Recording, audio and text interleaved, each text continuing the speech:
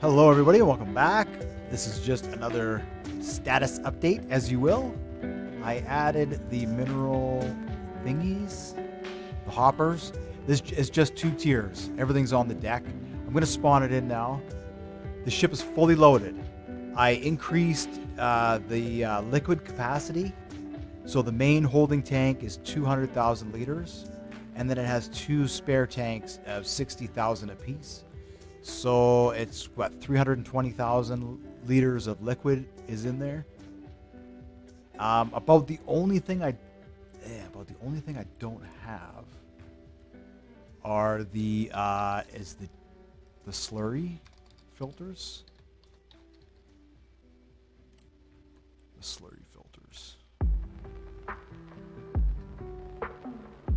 Yeah, so I don't have the slurry filters and the environment station for cleaning up oil spills. That's sort of the last little bit. That's probably going to be on the front. But I just wanted to show pretty much there. This will be pretty much the final configuration. The slurry stuff I'll probably have down below deck in a room somewhere. All right, so we'll spawn this in. And I was thinking what I'll do is I'll have desalinators. So it doesn't carry slurry, but when you're out somewhere doing whatever you need to do, I think it can make slurry. Or maybe it'll have to carry slurry. I'll have to think of that. Look at that. This is how deep we're getting into the water now. Fully loaded. Fully loaded.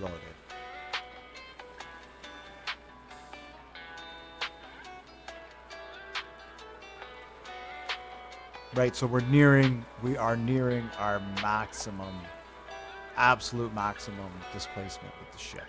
That's why I'm thinking if I add the slurry and the slurry filters and an area to clean up oil spills, just that equipment alone, plus the final equipment inside, that's pretty much going to be where we're at. So yeah, I like it. It's very industrial looking. Keep the helicopter pad. It moves around a little bit because the cranes aren't locked into place and they kind of move. And this machine in the back, I didn't realize how heavy this machine actually is. It is massive. Oh, I can fit through there. Oh, that's cool. This machine here is massive. It's so massive. See, I have all these sliders. It's pulling the whole boat backwards with the sliders. The weight of it. So I'm going to have to find a way to, similar to when I went to space, with the doors kind of moving around, right? I have to find a way to lock all this stuff into place. Lock the cranes down. Because if we hit, yeah, you see there it's starting to move that way. If we hit some big waves, even the cranes are going to start to move around. And that mass and all that momentum and motion is going to cause the boat to do some pretty interesting things, right? Which we don't want to happen way out in the middle of nowhere. Yeah. So it's coming along. It is coming along. We need a stairwell to get up in here still. You know, a few things, right? A few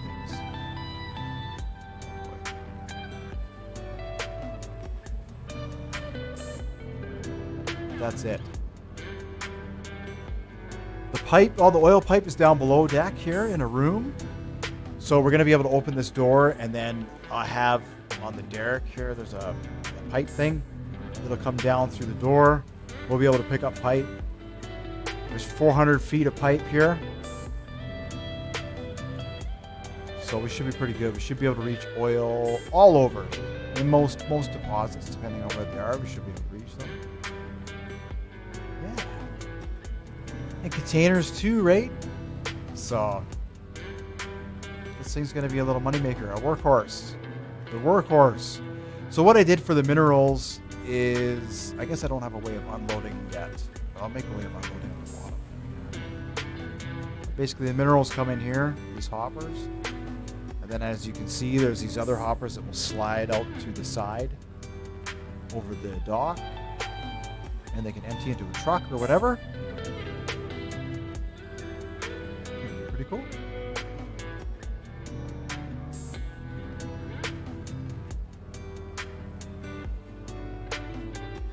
Yeah, and then I think the next video is going to be a wave test. I think we're pretty much ready to test it on the waves. So stay tuned. That's going to be exciting. Thanks for watching, and I'll see you in the next one.